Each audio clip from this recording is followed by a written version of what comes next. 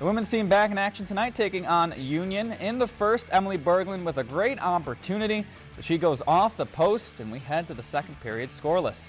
Jacqueline Casa on the odd man rush. She fires it herself and beats the goalie for the 1-0 lead, and that was all that BSU would need because Lauren Bench was phenomenal all game. 22 saves in the shutout. Berglund will get a shorthanded goal. Kiki Radke with an empty netter as the Beavers win 3-0.